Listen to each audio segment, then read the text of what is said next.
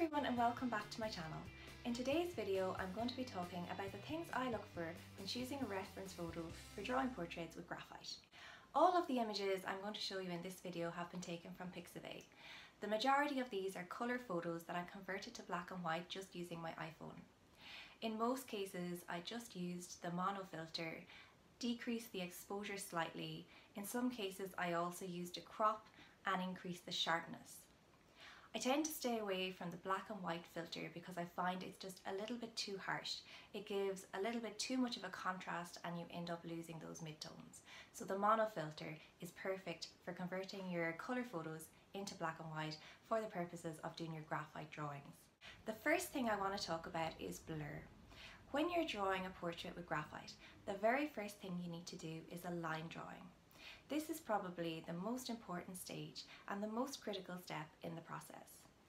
Here you need to get the proportions right, you need to capture the characteristics and the uniqueness of the face. That's what really sets you up for getting a good likeness of the model. But in order to capture all the subtleties of the expression, you need to have all the information. And this is where blur can really hamper you before you even get started with your portrait drawing. What you need to remember is that photography is an art form in itself.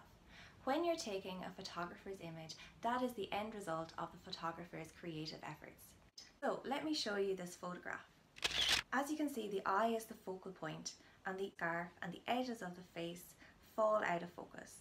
So as an artist trying to recreate this image, particularly if you're trying to achieve a photorealistic effect, you're missing key information because it's blurred. Now it's important to identify this before you start drawing because you need to decide if you're happy that you have enough information that you'll go ahead and work around the blur. In this case you might go ahead and you can work out the lines on the face, but it's important to know that this is a limiting feature of the photo. Aside from the effects that a photographer may have deliberately created, there can be also different reasons for a photo being blurred. In this next photo, the photo is in focus, but the blur comes from the dark makeup around the eyes combined with dark shadows. This makes it very difficult to draw the eyes, and I would stay away from using a photo like this.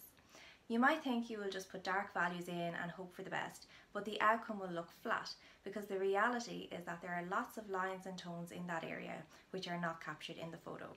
Sometimes you can start off with a great image, but as you adjust it and print it out, you find that all of a sudden it's become very blurry and very pixelated.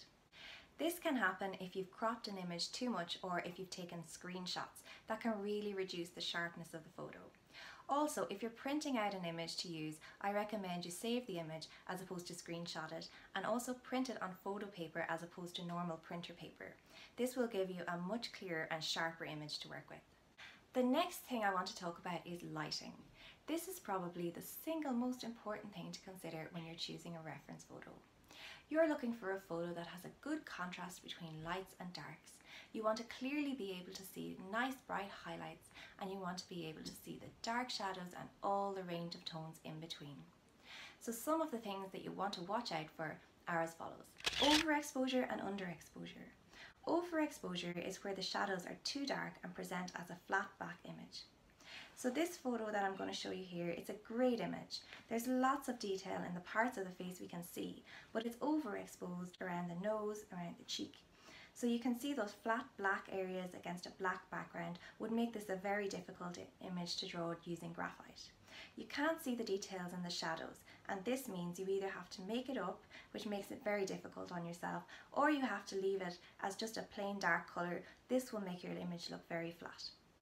Overexposure, on the other hand, is the opposite of this. It means that you lose all the midtones in the photo and you end up with just a flat white image. The next thing you want to look out for is flat lighting.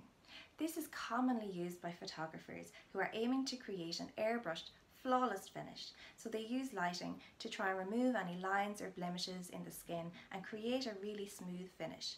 Now this is completely at odds with what we as artists are looking for, because it's those lines, those blemishes, those wrinkles and how the light hits them that really gives a face character and makes an image interesting to draw with really interesting shadows. This next image is a great example of good lighting. The lighting is great for graphite drawing. You can see good highlights and shadows, and lots of variety in midtones will give you lots of information and lots to work with, and you can make this really realistic.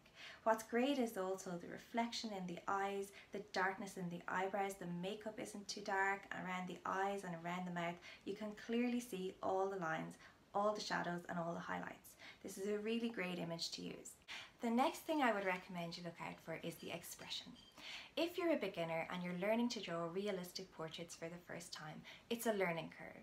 You're not going to become an expert at drawing hair, eyes, proportions, ears, mouth, teeth, all in the one go.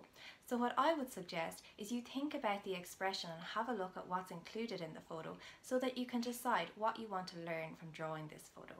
If we look at this photo, you'll see the head is tilted slightly. What that means is that the eyes, the nose, the mouth, the chin all need to be considered when you're drawing the proportions. You need to make sure that they're following the same angles and the same lines all the way down. You also note that the top of the head is towards the top right hand corner of the photo, and this is where the hair is parting. Other than that, it's quite a nice photo.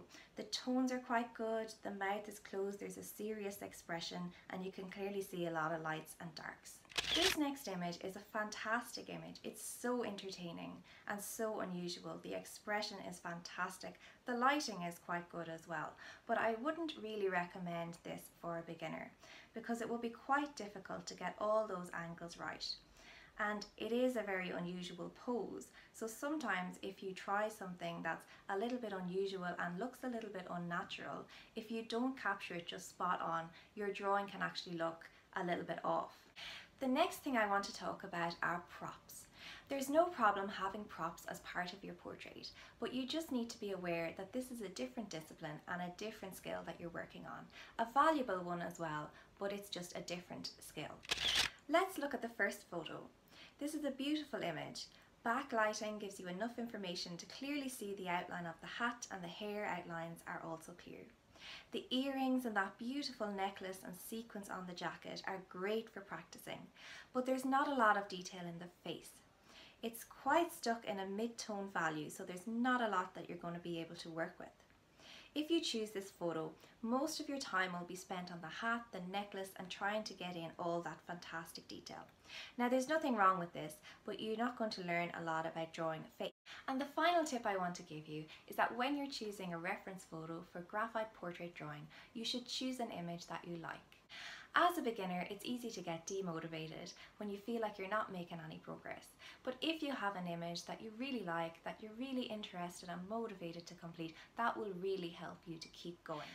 It doesn't really matter what the image is, who it's of, or anything like that. What matters is that it's just something that motivates you and something that appeals to you.